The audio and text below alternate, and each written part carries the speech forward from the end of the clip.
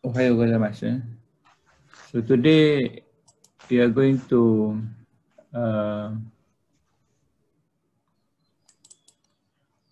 can you see the screen? Yes. Okay. So today we're going to continue where we stopped the other week, last week.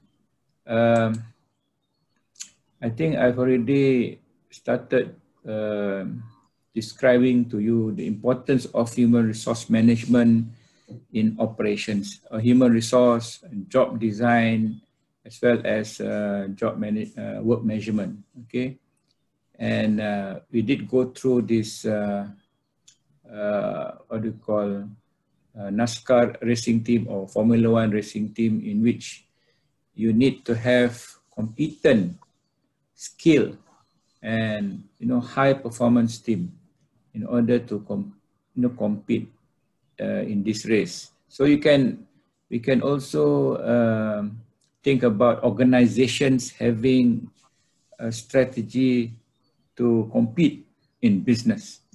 Okay, so you have to compete in business. So you need to manage your labor and effectively. So you need to labor effectively, efficiently. And I mentioned that you need to design jobs. You need to design work. Okay. And human resource strategy will ensure people are effectively utilized, because we must make sure that we are paying for salary of workers. When you work in organizations, it's not free, right? Organizations have to pay for the salary. So is the company or the organization effectively utilizing the people? As well as, I mentioned about within the constraints, having a reasonable quality of work life. And I think we stop here. We stop in the sense that we try to, as far as possible, have good human resource strategy within our constraints. Okay, within our constraints. There's a product strategy, different products have different skills, materials, the location, the schedules, time of the year, and so on.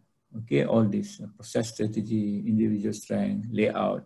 Okay, right. So we need to have good human resource strategy, and it's when you talk about human resource, there is what we call as labor planning.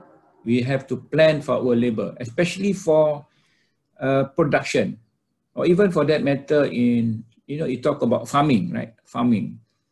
There are seasons in which you have to plant the seeds. There are seasons when there is low work, high work, even project management as well. So we need to have some labor planning. How many people do you need to have during the whole horizon, the time horizon? So if you have employment stability policies, you try to match your direct labor, the number of people that you have, you follow exactly demand. That means if demand increase, you will actually increase the number of employees or the number of people working. So that will actually ensure that you'll be able to produce, will be able to deliver according to your demand or according to orders. Okay. So in this strategy of employment stability, that means you do not fire anyone. Even during low production, you keep the employees. Of course, it's costly to the organization. Low production, you have to still pay for the salary, correct? So this you match direct labor costs to production, and of course this will incur cost in hiring, termination, and so on. And for this case, labor is treated as variable costs, meaning that the number of products that you produce will be costed per, labor is per product that you actually produce. Okay, and of course, the greater the number of products, the cheaper the cost is going to be. Okay, so because you are utilizing the labor much effectively. Okay, so in this case, labor is variable cost. Now, or you can also have the strategy of holding employment constant. That means you're going to actually okay, sorry. The other one, the first one is actually you vary your labor. Okay, you vary your labor. That means if it is high, more numbers, you increase. Reduce, you reduce the number of employees. So this is, following demand. I mentioned just now was actually whole employment constant. For example, throughout the year, you have 5,000 workers. So you keep that 5,000 workers. So you don't lay off. Okay, you minimize layoff, you minimize firing. But of course, this is employees may be underutilized during slack periods, during time in which production is low or there is less work. In this case, labor is treated as fixed cost. Why? Why is it fixed cost? Anyone? You have to pay for the labor, but you don't have production at that time. That's why it's like a fixed cost. Because if there is a labor, you must have to pay for them. Exactly. However, whatever quantity that you are able to produce, you have to pay for the labor. You have to pay for the labor. Okay, it's a fixed. That's why it is fixed cost. Yes. That's why it's a fixed cost. As opposed to previously, if the quantity is, it depends on the quantity that you produce. Okay, it's variable cost. Okay, the higher the quantity, the lower the what do you call the cost. Yes, of course. For this following the demand. Okay, the next thing that we always talk about labor employment is work schedules, because in order to meet our demand or to fulfill our promise to people that we are going to deliver the service or the job, we have to have work schedules. Okay, and you can have a standard work schedule, 5 days, 8 hours, or there are organizations which use flexi time, which is allowing employees within limits to determine their own schedules. So these are work schedules. Flexible work week, fewer but longer days. There are part times, okay, fewer people, possibly irregular hours. What about today? When you talk about COVID, what is happening to our work schedule? Anyone? What is happening to our work schedule today? What is happening? So we have work from home. We have work from home, meaning we are working. Do you clock in at 8? How do you know that you clock in at 8? If it's an 8 to 5 job, how do you make sure that employee actually start working at 8? And in the home environment, with mothers, with children, we actually, have some kind of disruption. Definitely. There is no way that you in the work, in the home, that you actually fulfill the physical environment of office work. So this pandemic is actually a little bit disrupting, work schedules actually. Or even to the extent, I've heard of people who actually have to work until night because we can have Zoom meetings anytime. Zoom meetings can be held at 8 a.m. or 10 p.m. So work schedules are very, very, some kind of study should be done to see what is actually happening today in terms of work schedules. There is no physical, don't have to be physically attending to your office. And you can think about efficiency, effectiveness, efficiency, and so on. But anyway, so these are issues that must be think about when you talk about, when you want to manage organization towards excellence in operations, okay?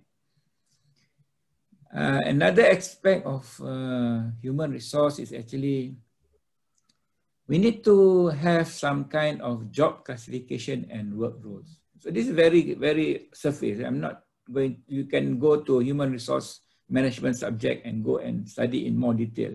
Okay, probably some of you have already taken HR, human resource. Have you taken Jacob, HR subject before? Yes, yes. So these are just, before last semester. So in job classification, you must specify who can do what. Specify when they can do it, and then what conditions. So it's basically defining and also having job, job description, for example. Okay, what does the job entails? If you are the supervisor, to what extent is your authority and responsibility? It must be clearly spelled out. Then only things can be effectively run and monitored and accountable. Who should be accountable? I always believe in accountability. You must account, you must give accountability to those responsible. Then, there are unions, okay? Do you know unions? Company have society, it's not society, it's a union. Wakarimasu ka? Only union. Union is workers union, and ask for contracts, work bargaining.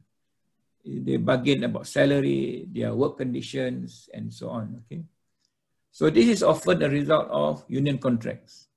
Working Toyota union. Toyota internal union, yes, Toyota has internal union. But some countries, they have, do you have a labor union in Bangladesh? Yes. National, at national level. So they will actually determine their rights for fairness in all aspects of employment. Because we don't want... Like their working hour, their salaries, their fringe benefits and everything. Yes. So they will actually negotiate for better salaries, bonuses, so that you have fair treatment between management and... They're working for their welfare, actually. Yes. It's very important to take care of welfare of the workers. Okay. Also, but the problem is sometimes you restrict flexibility in assignments and consequently efficiency of production. I remember, Japanese manufacturing companies, they actually have very flexible assignments in terms of, for example, production worker must also do some maintenance, simple maintenance work. But in an American manufacturing company, all maintenance will be assigned to maintenance people.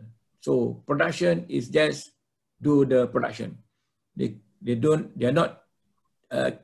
care about the equipment or the tools, whether it is functioning well or not. They just ask maintenance to do it. But in Japanese organization, for example, simple tools like grinders or even welding devices, these are being maintained. The simple maintenance is given to the production. They developed this total productive maintenance, TPM. So total productive maintenance is given, some part of simple maintenance, oiling, simple checking is given to the production. So this is different. different acceptance by different culture actually. Okay, different culture will have some different acceptance. Okay, so we need to have a clear working rules, job classification in order to ensure that the the work is being done properly, and it should be done. It must be clearly. My experience when I went to, but I'm not trying to make a country, not trying to belittle a country. Belittle, making fun. When I was in Sudan, Humiliate? not humiliate, like humiliate. Like in Sudan, the companies have no schedule, working hours, for example, start at 9 or finish. They lack this discipline of time scheduling. So, that will affect the efficiency or even work rules. The workers, not all companies, some companies in Sudan. Good companies are there also, but those who are not performing, come to work, read newspaper. Have you seen that? I mean, in Bangladesh also, in Malaysia also, they come to work and they start reading the newspaper.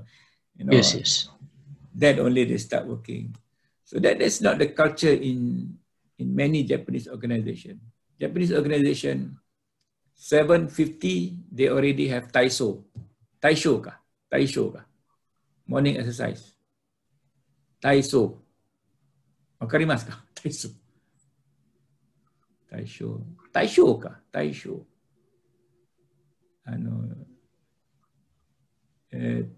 Exercise, morning exercise, 7:50.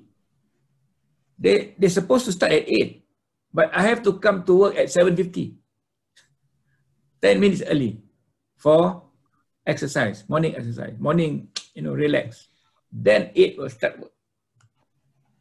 So it's not that you come at 8, you start work. No, it come 10 minutes. If you don't come 10 minutes earlier, you're late. Late is defined as 7:50, not 8 o'clock. So you try to implement that in a society in which they don't accept this. It's quite difficult. So anyway, so this is culture. This is work rules, and I believe in discipline in order to achieve success. So the next thing is I mentioned many times that you must design job. Design means you think about the job. You have to specify. Okay, so job design is basically specifying the tasks that constitute a job for an individual or a group. So this will cover job specialization, job expansion. It's division of work. For example, if your company is exporting to Malaysia, and so what kind of sales department that you probably want to have? What kind of people do you want to have? You understand? For example, China producing gloves. Glove? Rubber gloves. So you want to export to Malaysia. You have a sales and marketing department. So how are you going to distribute the work? What kind of positions are you going to open? So of course, this will result into organizational structure. So what kind of positions? What kind of jobs that probably you want to have? Jacob? Yeah, there is like marketing and sales. Yeah, probably have marketing officer. And yes. Then you probably have, this person who's going to take care of exports and imports. This person will take care of, dealing with taxes, tax related or customs related. Yeah, like that is called in our country commercial officer, those who supervise the export, import, and also taxes. Yeah. including So taxes. you have a commercial officer. Officer, yeah. Yeah, he will actually be responsible to make sure that the goods will be able to pass through customs, sales, Right. tax, and then the payment system, how are going to, remit the payment through which, do we have, what do you call that? The letter of LOC Letter of or, credit, like LC. yeah, okay. So all these things Letter are, of credit.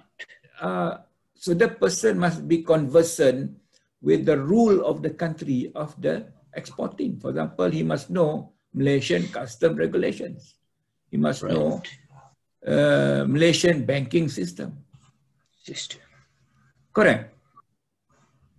So same thing as in production. I'm trying to give example in your area so that you can reflect also. But in production, it's very clear. For example, you make a car, you have to have people who are engineers in the body assembling. You have to have engineers in the engine assembling. You have to have engineers in the painting shop, painting. So, and painting workers, painting, there are many. So you talk about job specialization, job expansion, psychological components. This is a very old concept whereby it was invented or first suggested by Adam Smith. I think many people will probably know Adam Smith, who wrote the book, The Wealth of Nations. The Wealth of Nations. And he suggested that can do increased productivity by dividing the labor, into unique tasks. So that if one were able to do that unique task, it's much more efficient. For example, you can assemble a car by car. Take all the parts, assemble it.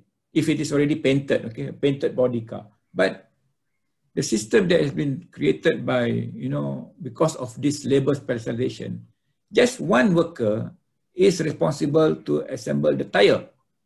Just fix the tire. From 8 to 5, he fixed the tire. That is job specialization, correct? So it's actually, it will involve the development of dexterity. Dexterity means your ability to manipulate your psychomotor skills. Less loss of time, development of specialization. These are because you need to have this in order to be able to have job specialization. And the wages must fit the required skill. So this is basically job specialization. But of course, if you spend your number of years working in one particular area, what will happen after a few years? What will happen?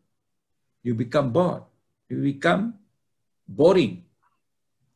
Am I right? If you just fix the tire for 10 years. So that's why we have job expansion.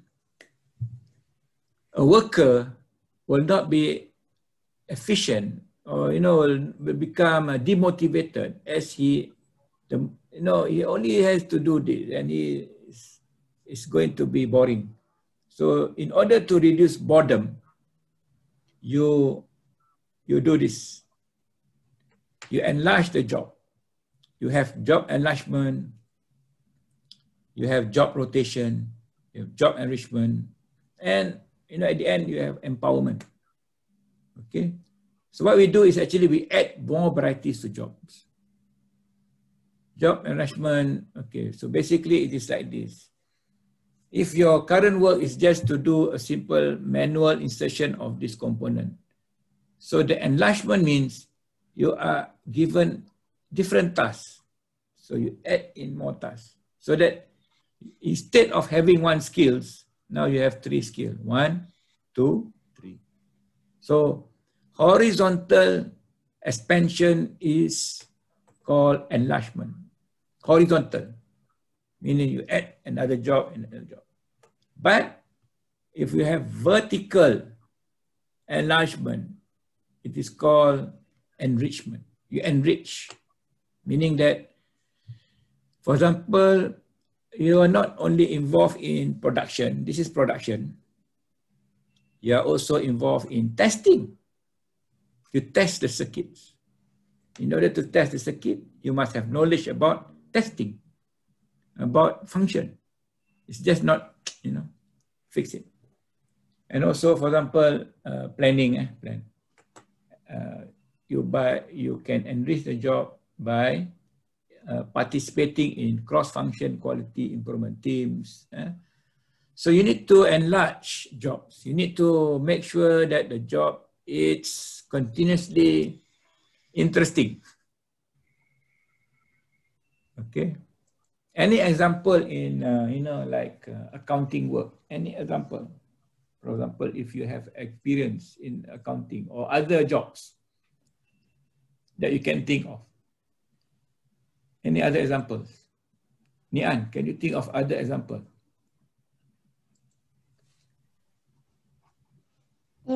Job enlarge. About this enlargement. Okay. How do you enlarge a job in a supermarket?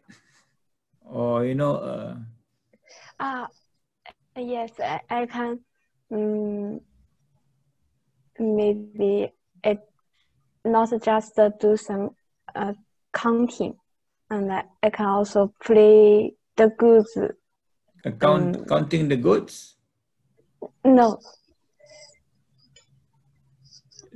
Count. What do you mean?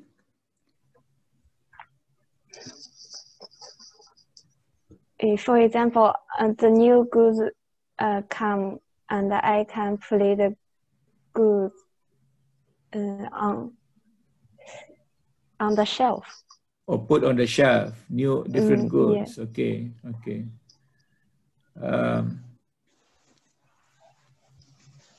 Anything else? Or other places? You can see if you go to supermarket or you go to 7-Eleven, for example. 7-Eleven. In convenience store in Japan, the cashier handles not only the selling of the food in the 7-Eleven, but he is responsible also. He must know how to process bills. Correct. You can pay bills in. You can. Yeah, he also should know how to make it. Yes. So that is job. What do you call enlargement? If a cashier is only just, this is water. Okay. That is one single skill. But now, you need to pay for your electric bill, your water bill, your telephone bill. So he need to have, knowledge of the system, about the water system, the bill, the electricity. Because different providers will have different system of payment. So that is enlargement of the facilities. Of course, you get new other things that is multitasking. By giving more responsibilities or more duties. More multitasking. It's actually multitasking. Right. Multitasking. Okay. Right. Okay. When you look at job design, you all must consider these psychological components. Okay. Because jobs must be psychologically motivating. Okay. There are many components of psychology. You know psychology, right? Human behavior and human reaction towards thinking. Yes. Okay. So you must consider psychological components of job design. There is a famous study which is called Hawthorne studies. Okay, Hawthorne studies. They studied. There's a group of industrial engineers. They tried to see and compare whether they light levels in the production line will affect productivity or not. Okay, so they try to change the level of lighting. For example, this area, they put it very bright. Another area, they put it very dim, low light, dark.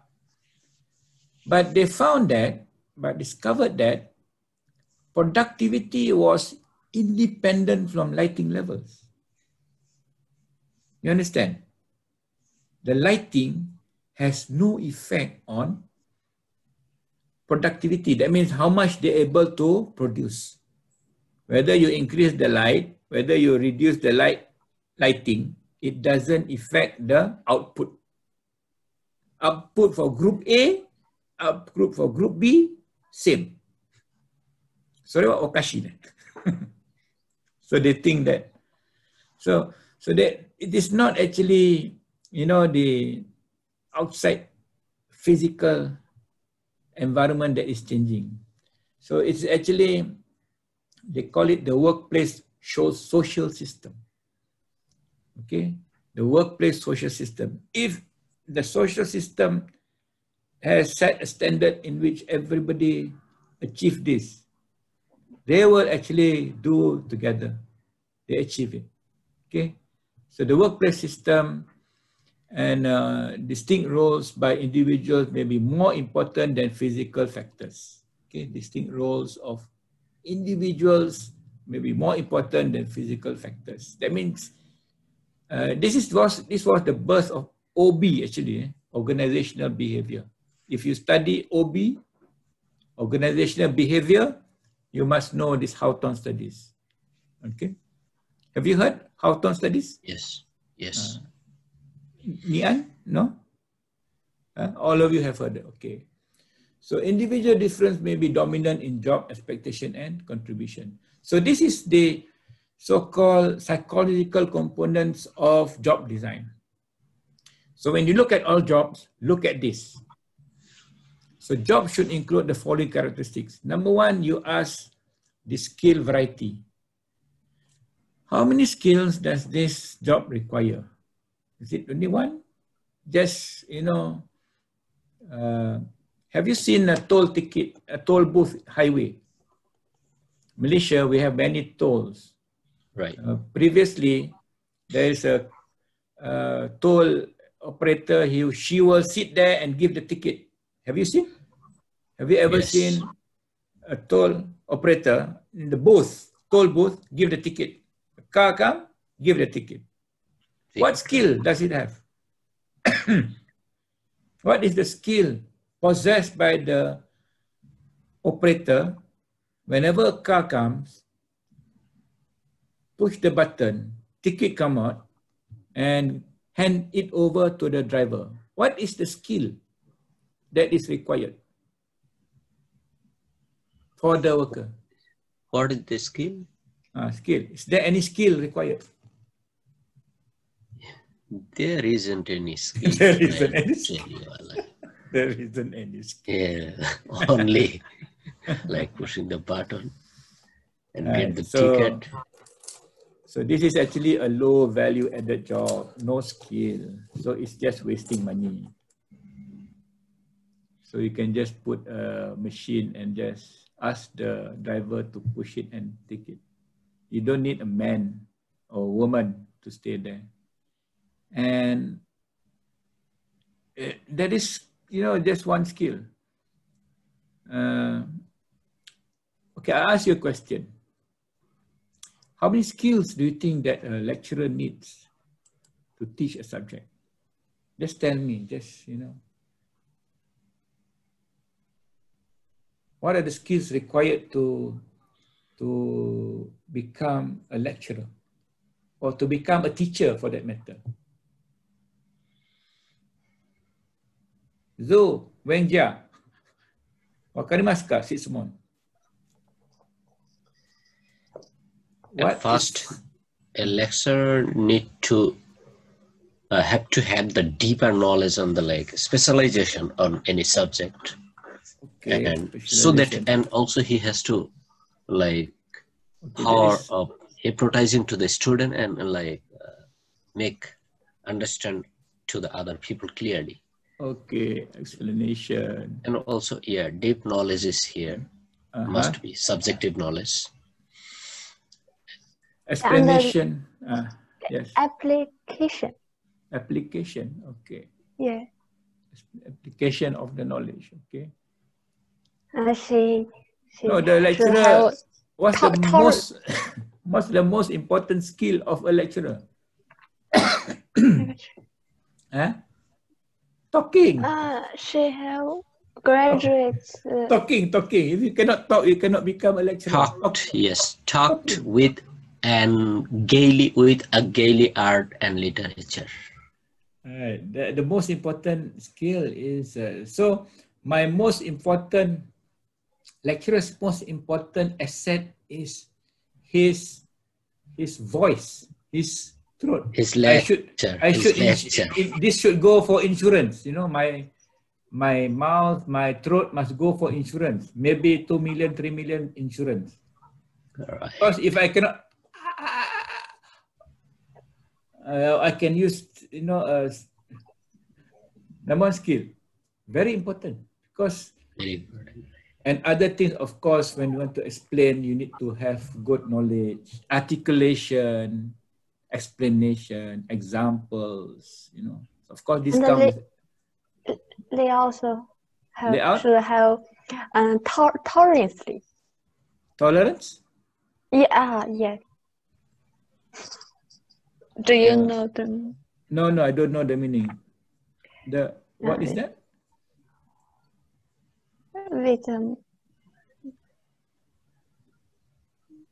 So think about it. Your job, for example, as accountant. What are the skills, Lisa? Tolerate. Okay, toleration. Okay. Tolerance. Tolerate. Yeah. But skills, for example, skills of. I would tell you that tolerance means here. I think patience. Patience. Not the skill. No skill. Skill. Okay. I've asked another question. What are the technical skills that a lecturer, presenter should know in COVID time? Oh. Like skill of using new platforms, All right.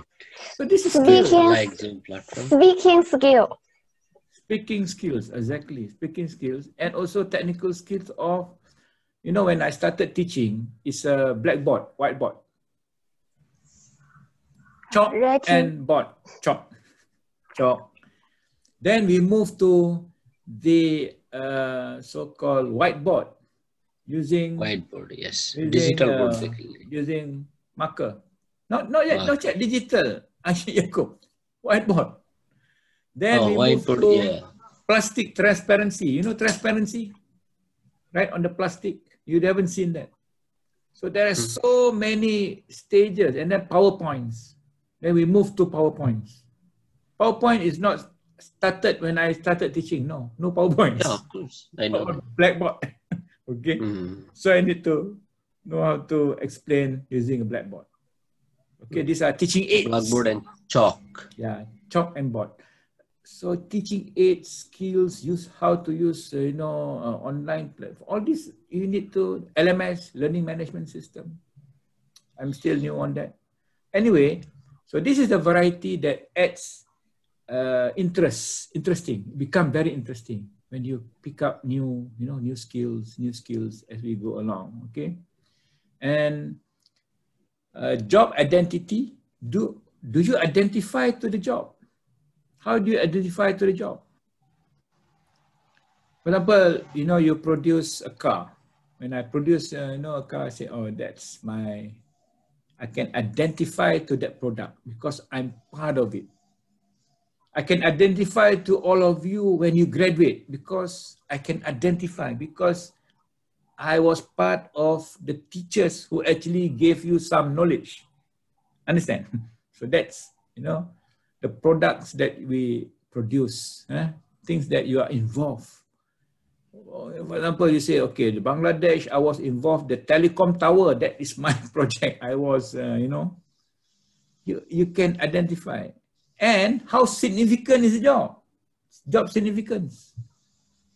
For example, if you are in the army, you are in the police, if you are in the, enforcement, provided you don't do nasty things, okay? Provided you are fair. How significant is the job? Okay. So are you, one of the most significant job is trying to give knowledge to someone who has no knowledge. The most significant job of teaching is teaching the standard one or year one who doesn't know how to read and write. The most significant, you remember when you started learning, what do you know? You know nothing. Who teach you to read and write? Or probably your father and your mother. How significant? Job significant. Okay? And then autonomy. Autonomy means you have complete freedom of what you're going to design and deliver. That's what I like about, teaching and university. University, I am autonomous, I can teach, but of course within the boundaries. I'm not going to teach you, become a crook. No, noble things. Things which are going to be helpful for your career. Okay, so autonomy. I can design. I can teach you this. I can teach you that. I can, that's wonderful. And also feedback. Feedback. You can get feedback from the students, from the organization. You get feedback from your bosses. Do you want good feedback from your bosses or bad feedback from your bosses? Good. Good feedback. If you get good feedback, do you do it? Do you try to do better in the future? Yes. Yes. So that's why it's important when you become bosses, you give feedback to your,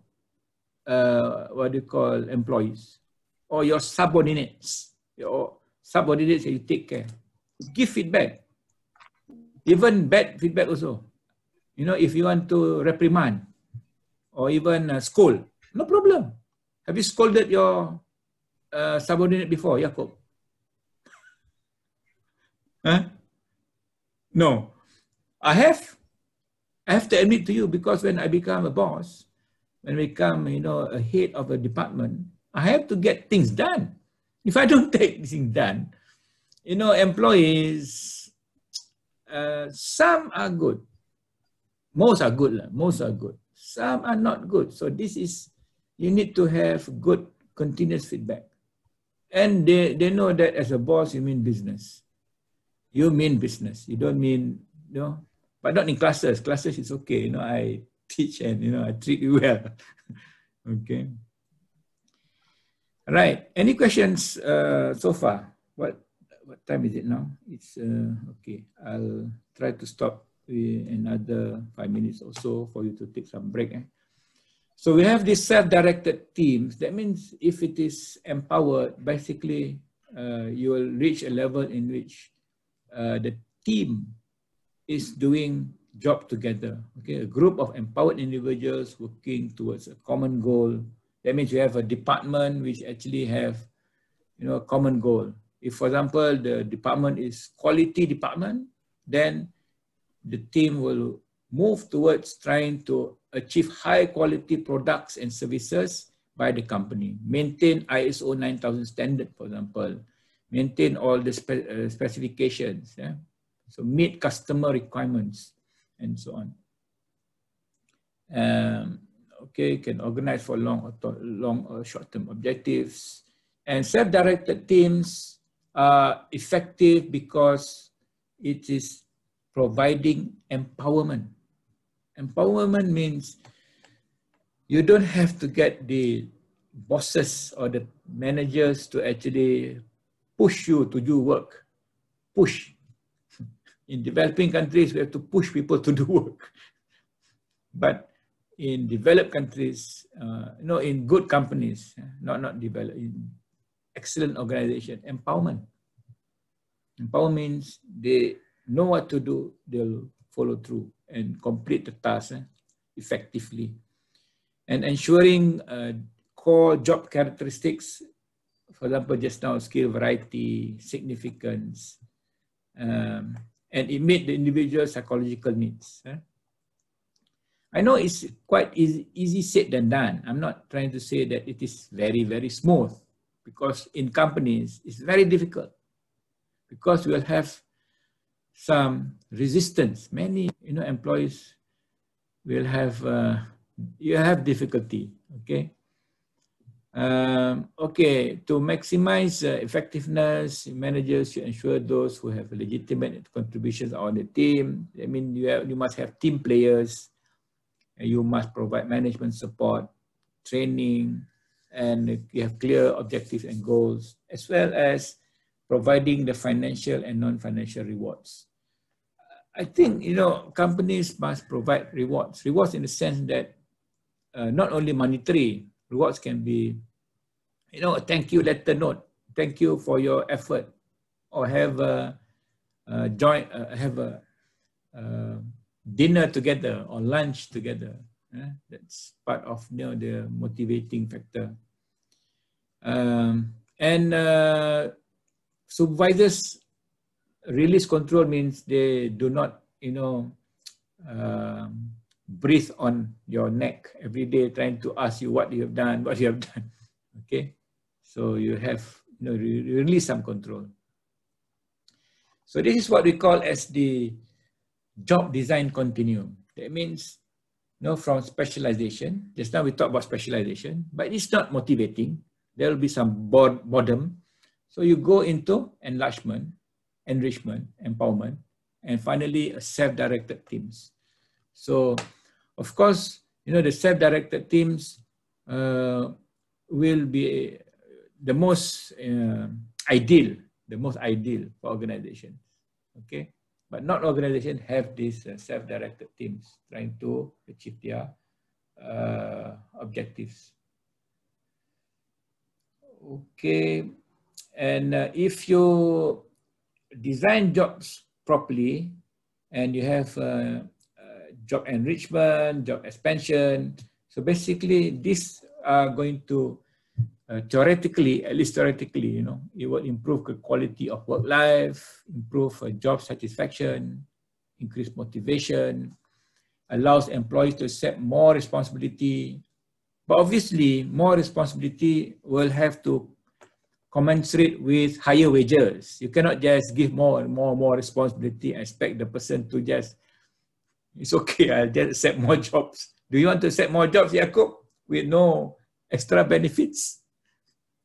Obviously, no. Not all, not everyone. Some may want to, but give some form of recognition for new responsibilities, added responsibilities. And obviously, you will improve productivity and quality. Productivity, you always remember, productivity is the measure of output over input. And reduce turnover and absenteeism. Basically, if the organization, company can think about having people who has, motivation, high motivation, drive to work, not drive car, drive, internal drive, will reduce turnover. Turnover means people who quit the job, okay? You go to a company, if many people want to quit the job, stop working, that is, not so good company. And also high absenteeism.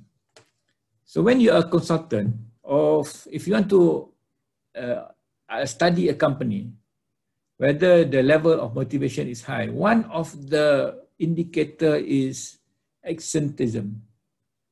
If you measure the absenteeism and you look at the records, attendance records, maybe you can see it is an indicator. It is a signal that the company is having some problems.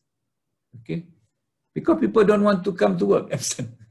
They go for medical leave. They go for absent and so on. Okay, I'm not going to explain this. Right. Okay, let us stop here for a while. I'm going to give you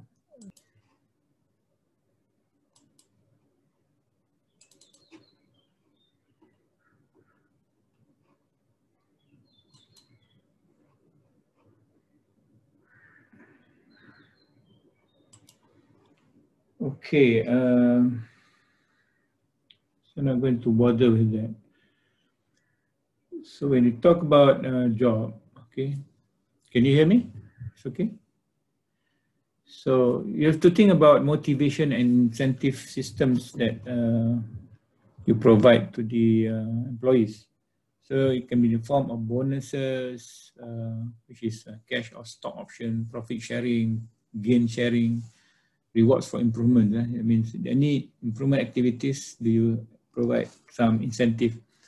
So basically, do you reward for knowledge or skills? So these are, I mean, at the end of the day, you have to think about incentive system that will motivate your staff, right? Your employees.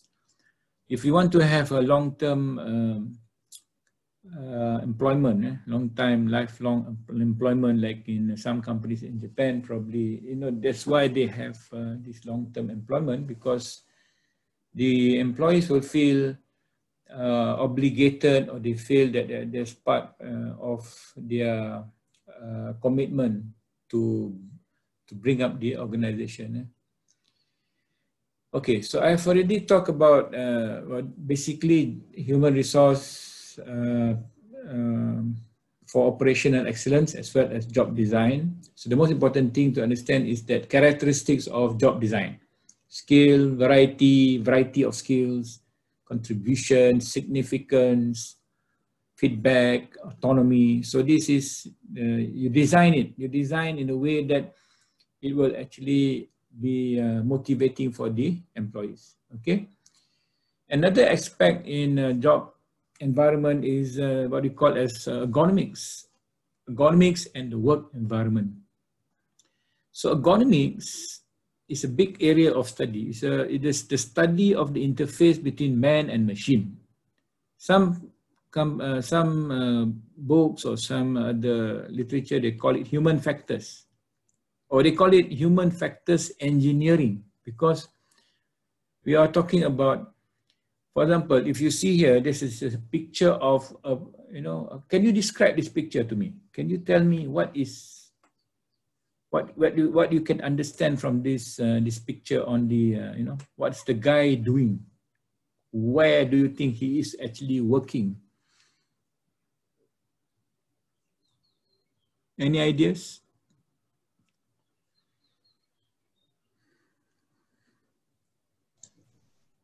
Any ideas?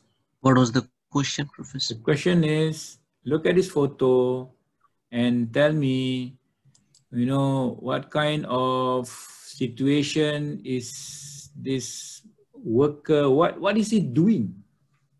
What is he doing? Anyone?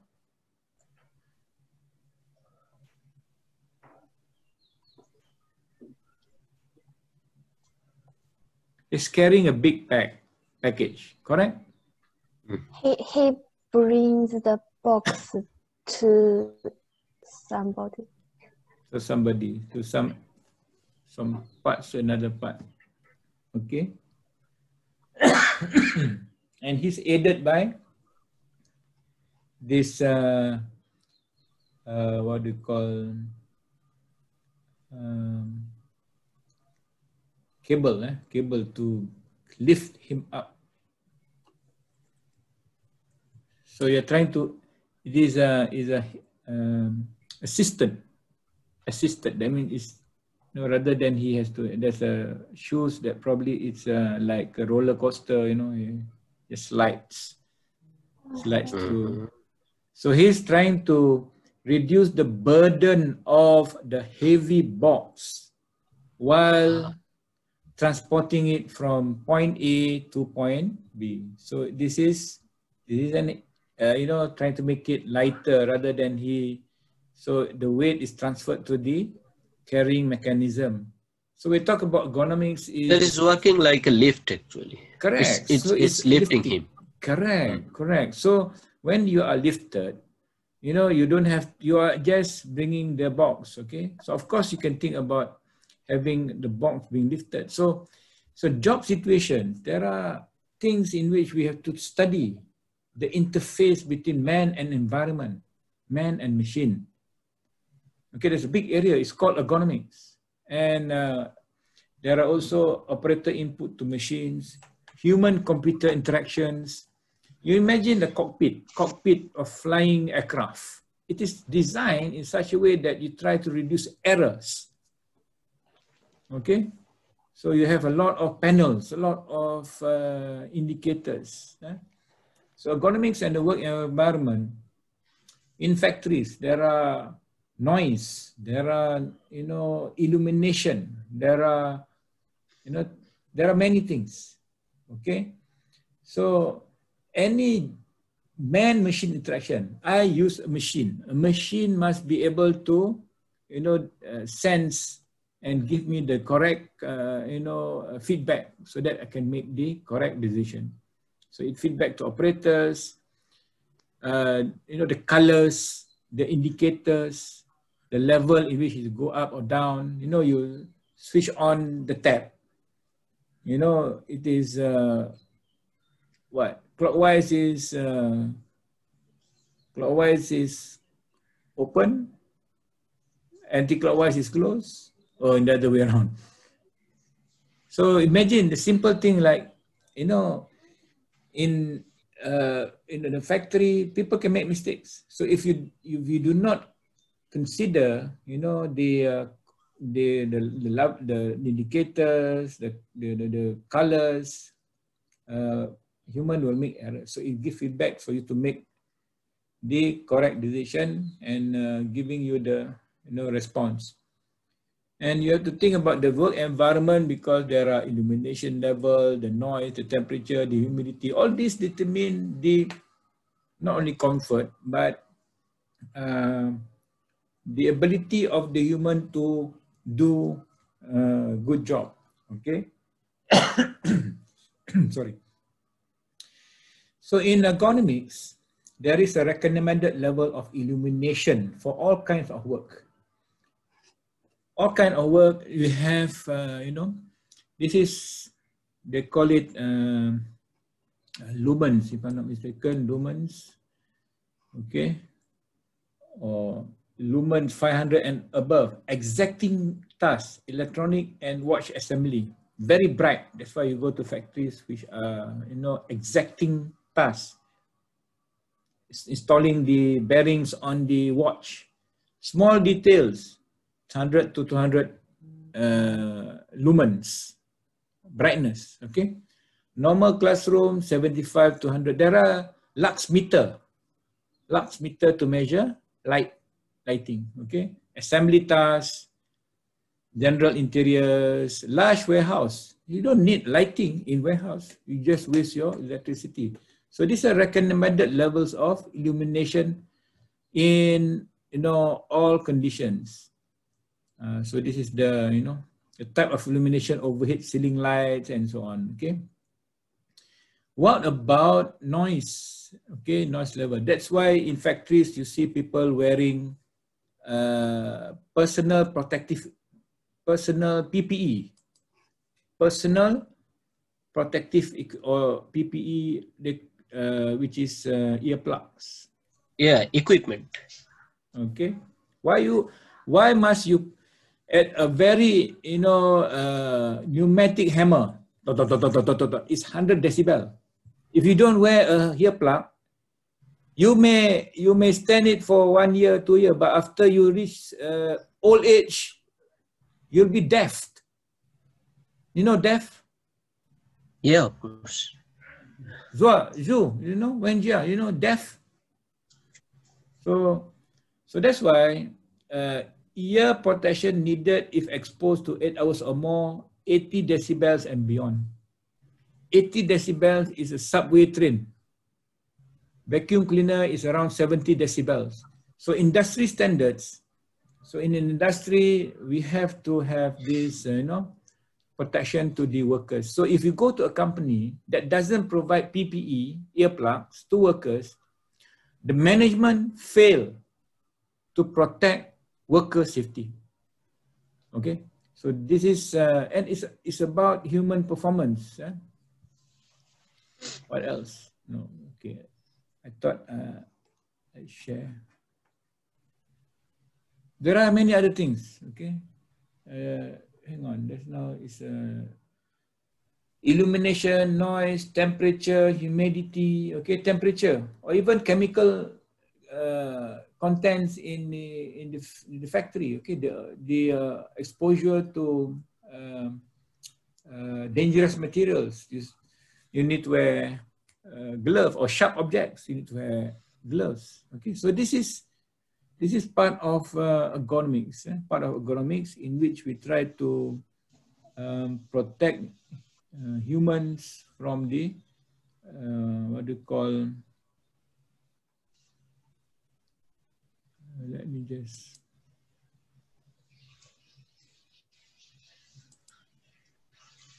I thought I saw in the. Do you have your textbook with you? You have your textbook, right?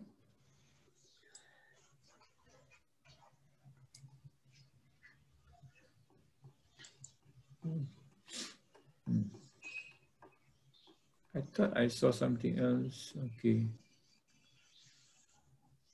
So anyway, okay, this is the, okay, it's already shown just now. This is the illumination, and then this is, okay, it's foot candle actually, or lumen, foot candles.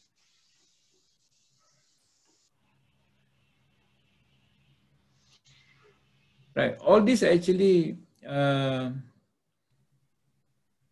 given by OSHA. You know OSHA? Occupational Safety Health Administration.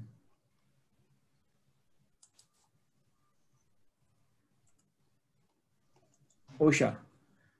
So the Occupational Safety and Health Administration requires ear protection above this level. Okay, so OSHA, Malaysia, we also have our Occupational Safety and Health Act in 1994, which if an employer failed to provide that, they can be charged in court, basically. So we have a law on that. Right. There are many engineering solutions to all these so-called unsafe, not to say solution, but you have sound barriers, and you have sound absorbing rooms if it is too noisy. Okay, so these are things that must be considered when you actually so-called consider ergonomics factors. Okay, let me just probably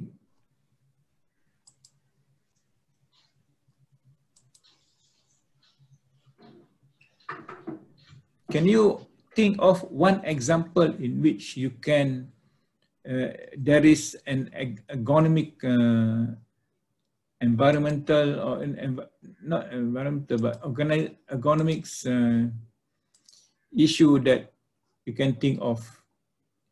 Anyone can think of ergonomic issues in any organization? Anyone?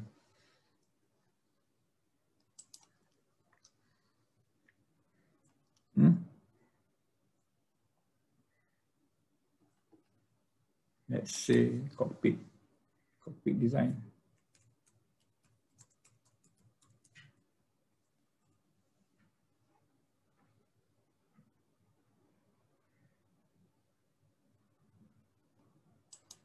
Designing human-centered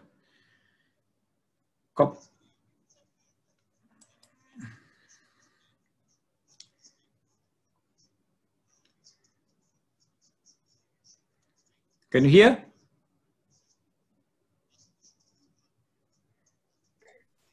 But the the voice is a little low. Too low.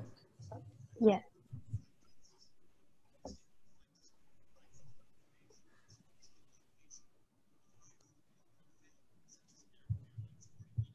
There isn't any sound of this video.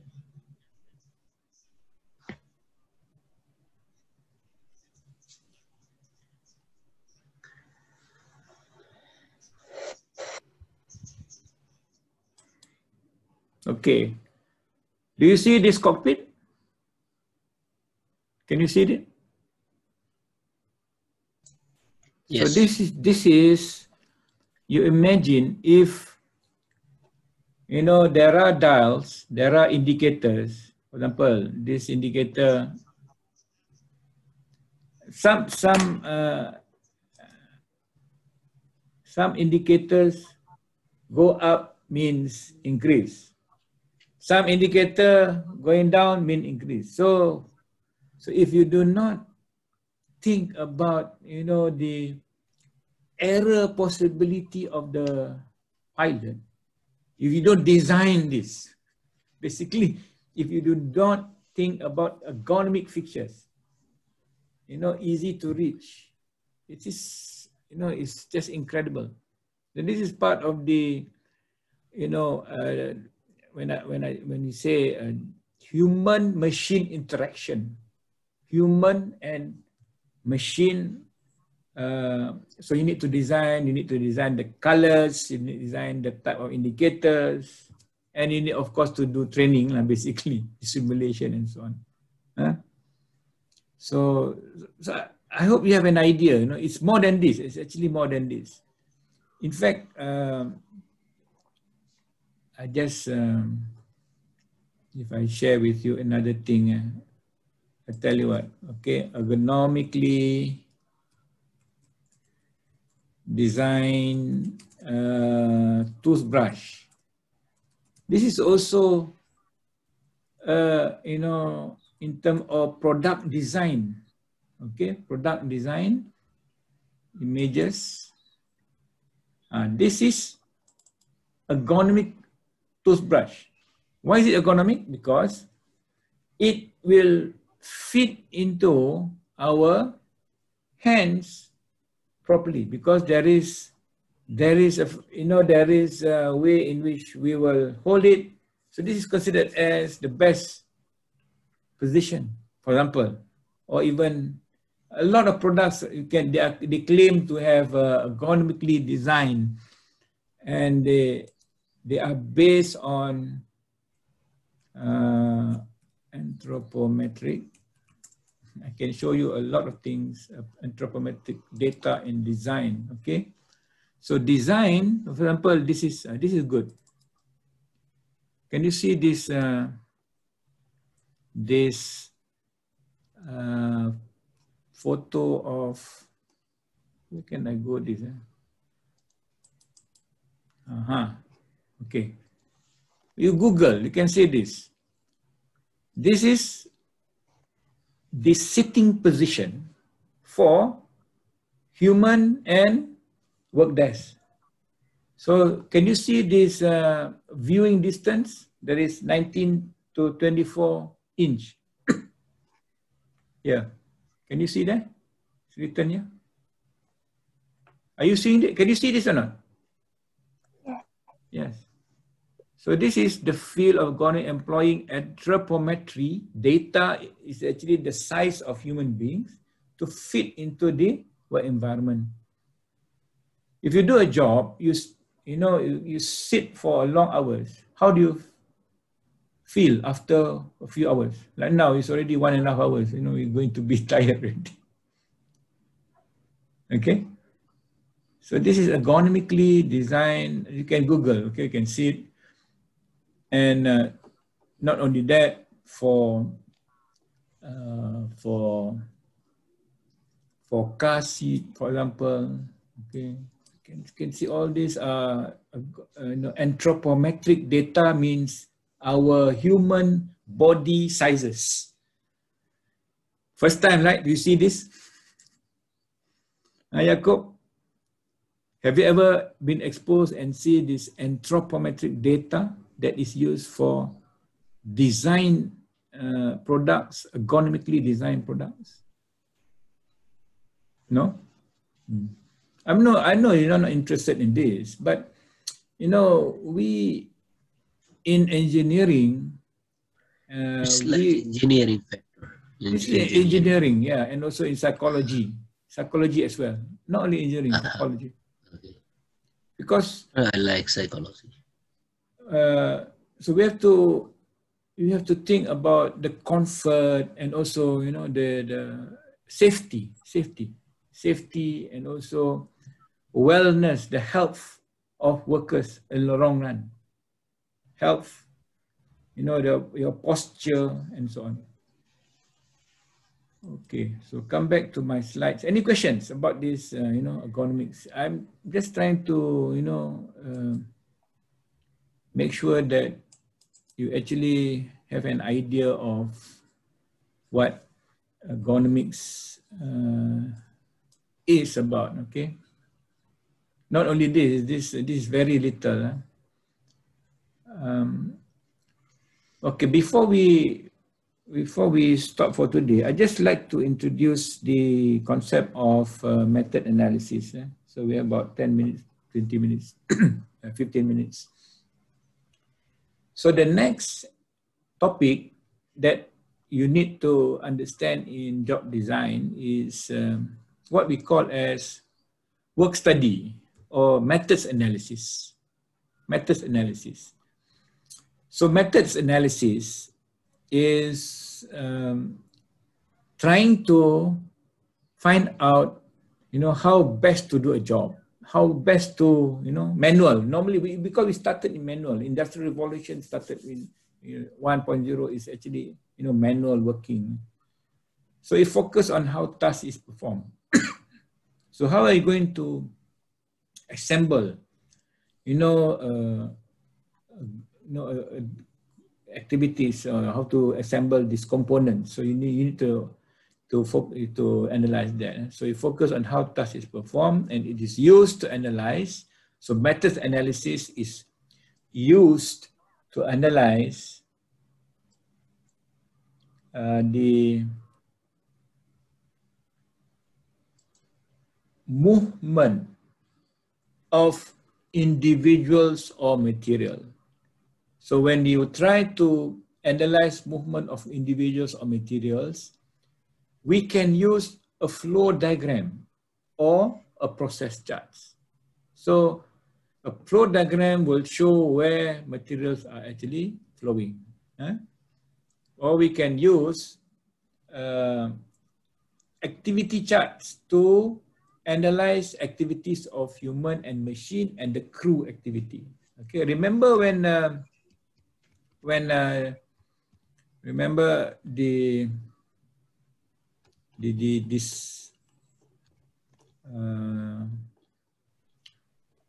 NASCAR team. This is an activity chart, meaning that at certain point in time, where is your location and what you're doing.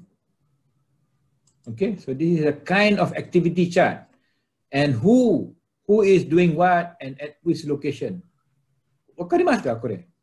Wakarimasu ka? Top view, this is car, this is CRT. Okay, this is kind of activity chart. Activity chart. So we have this tools for us to analyze activities of human and machine, activity charts, to analyze body movement, hands, or even especially hand working. So we have operations charts. So all these are actually tools for us to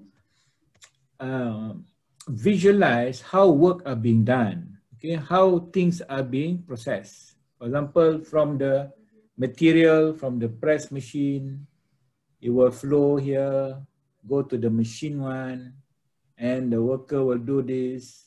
So this is a flow diagram, right? So initially we tried to visualize how the job is being done. because we're trying to analyze jobs, so we want to know all the workers' jobs. So we haven't go to the individual. Okay, this is overall. Okay, overall. And you can see if you want to, if we can do, okay, this is actually doing improvement. After improvement, this is the new flow. After some changes, after some, you know, so this is a new flow, which is obviously better flow. You can see the flow before, after. So what's your opinion, before and after? Any, you know, any changes, any improvement? Nian? Sorry, can I say again? The first, before and after. Yeah. This is the first flow, first before improvement. And this is after improvement.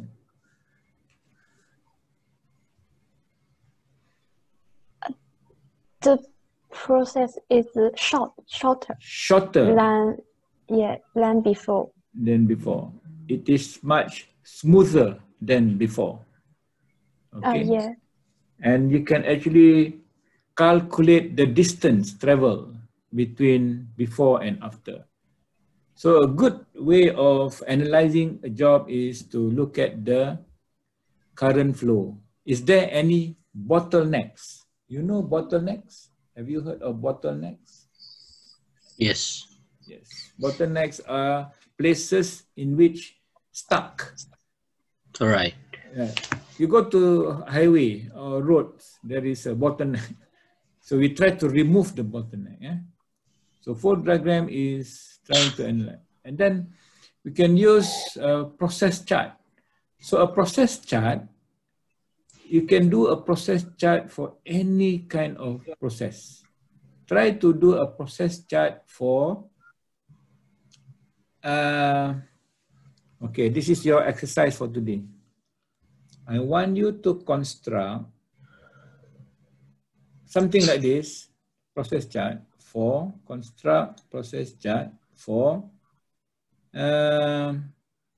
shelving products in supermarket. Start from take product from store, okay, until you finish it now, you stack on shelf. You understand? Stack on shelf. For example, you go to Family Mart tukar, 7-Eleven tukar. Okay, so construct the process chart for shelving products in supermarket. So from where? From take product from store. Okay. From storage area, from store, and then, you know, move or whatever, take trolley. Try to be a bit more, try to be detailed, okay? So this is like documenting the current process chart, the current steps. And normally in a process chart, there'll be symbols. O is for operation. Arrow is for Rio. What is arrow? Transportation. Transport. Transport means transport. What transport? Transport means to move. Take something. Move. Take something. Move from one part from to here to there. Yes, from A to B. Inspection. Inspect means good. So you cannot just take and maybe you want to do inspection, then you stack. Okay. Delay is something like waiting or or stuck, cannot do any work. So delay is a stop in the operation or in the steps. Okay. And storage. Storage is from storage. For example, you can start from storage because storeroom is a storage. Correct? Can start from storage. So this is before. You can produce after. That means it is shown here. Present method and proposed method. So before you come up with a proposed method, you must document the present method. So you must have two charts. One is the present method and one is the improved method. If you have an improved method, at least one chart.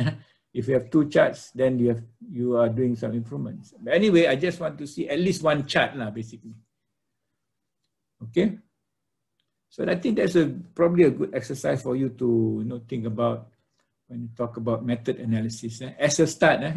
And the rest is actually activity chart. This is for worker A, worker B, operator A, operator B. This is all change and fluid check in a mechanic shop.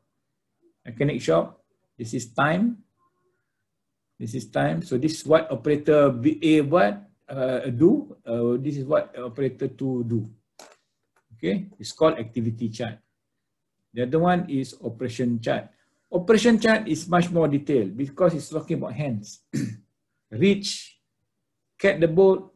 So it is a table work. It is not for big work going from one point to another point. This is for operation chart on the workbench.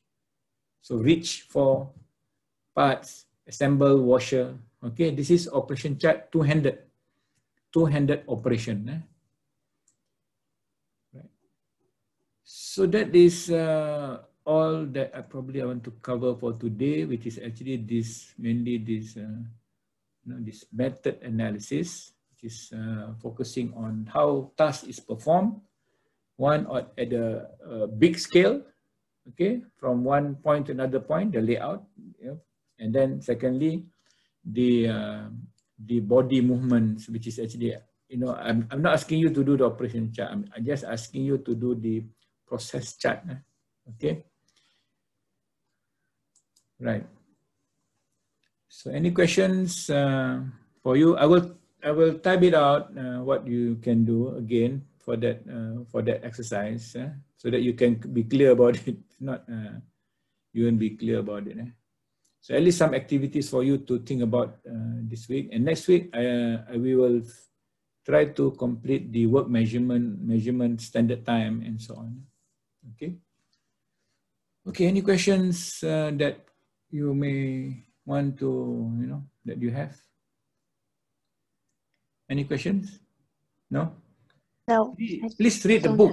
Please read the book. The book is important for you to have, if you can read the book before the lecture, that will be probably better. Read for next week, please read on the time calculation. Time calculation for this, please go through this section on do you have the book? Do you have the book? Yes. Yes, okay. So I want you to read this, especially this. Is this book, Professor, the previous one? Yeah, last semester, I gave you last semester. Yeah, okay, that one. Time studies, okay? So I want you to look at this time studies, okay? This, how do you calculate so that next week it'll be easier for me to explain. You have some ideas and we'll do some. Is it chapter 10? Chapter 10. 10. Chapter 10. 10. It looks like a little difficult. Difficult, but you have to read it. Okay, this book, you have to read this. Yeah. Okay. Yes. Right. Okay. So I'll see you next week, God willing. Jacob. Okay, and the rest Professor. of you. Thank you very much. Anything Thank you very can much. message me, WhatsApp me. Okay. Bye.